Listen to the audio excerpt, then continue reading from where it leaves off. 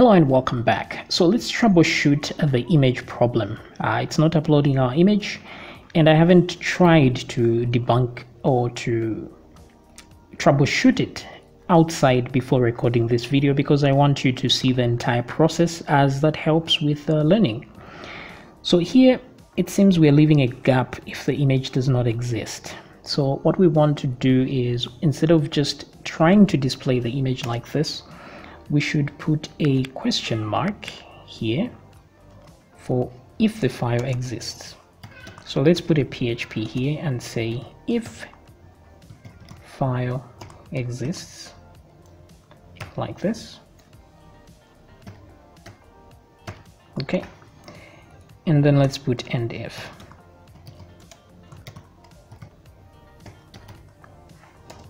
Like so. Alrighty then, so let's refresh. At least that's better. Now let's see why the image isn't saving. So let's try image question test. So I'll try this, and this time I want to block the oh, wait a minute. In order for us to upload images, we need a what do we need? Let's go back to add subjective. Yes. Okay, so we already have this, so that's good. Multi-part form data.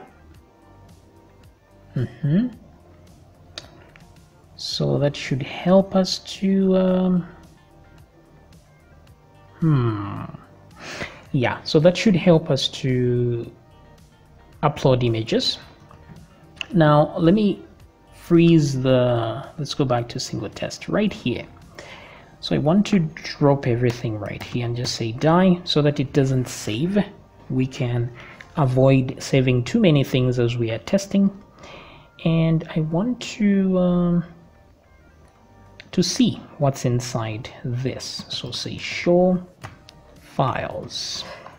Okay, so back here, let me upload an image in the same image. Let's try that and save question.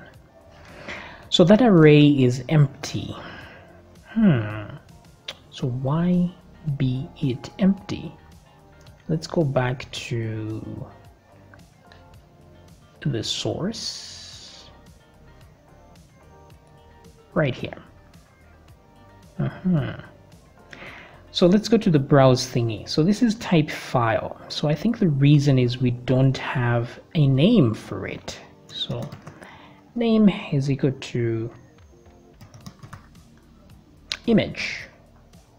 I think that's probably the problem. So the input of file had no name. So back here, let's refresh and let's say a test question with an image.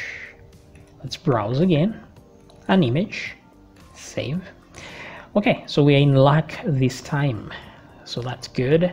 Let's go back to the single test and let's remove this and the die as well.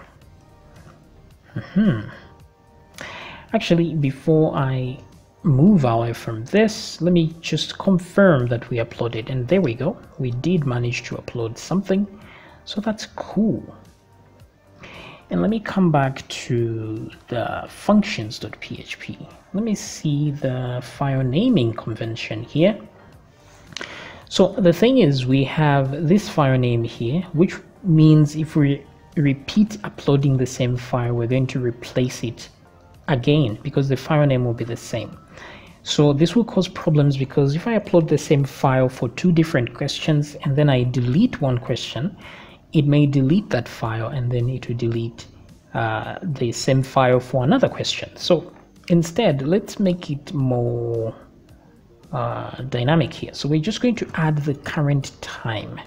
So I'll just put the function time like so, and then concatenate an underscore like this, and then add the file name finally.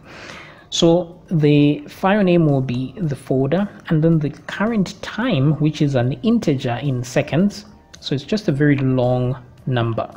And then after that there'll be an underscore and the actual file name. Now this number is always unique because time doesn't reverse, so we'll make sure that this does not correspond to another file that will be uploaded a second later. So this is good. Now we have this, so you will see how this will change once we upload the second one. So let's give it a shot and see. So I will refresh this to make sure that this time we save. And there we go. Pretty cool.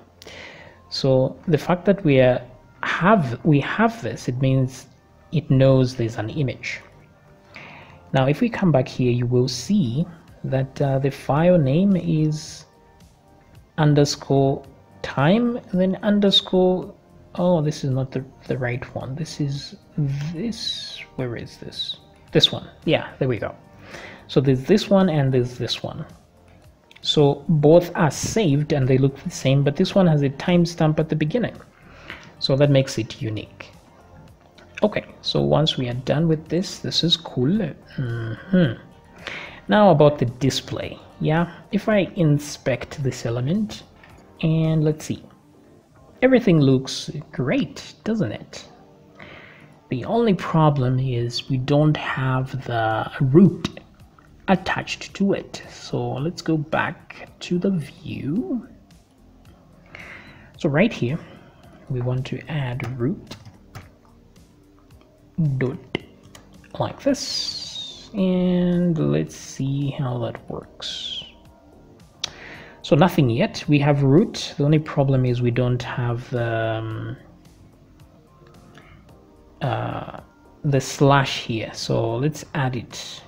So I'm going to put that in a quote and then concatenate that as well.